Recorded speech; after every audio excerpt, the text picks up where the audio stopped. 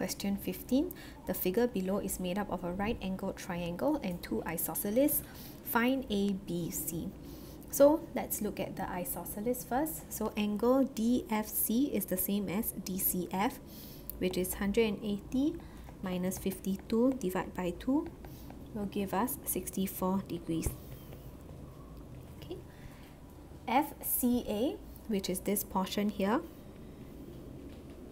is 90 degrees minus 64 is 26 degrees.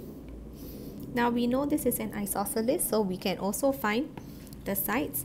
180 minus 26 divided by 2 will give me 77 degrees. BAC, this small sliver here, is 90 degrees minus 77 is 13. Now we still need to find this portion here in order to find the last portion over here. So we will take 64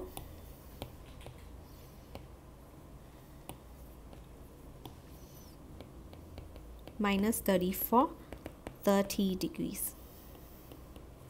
So in order to find the black portion, we take 180 minus 30 minus 26 will give us 124.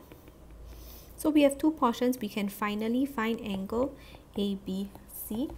180 minus 13 minus 124 will give me 43 degrees.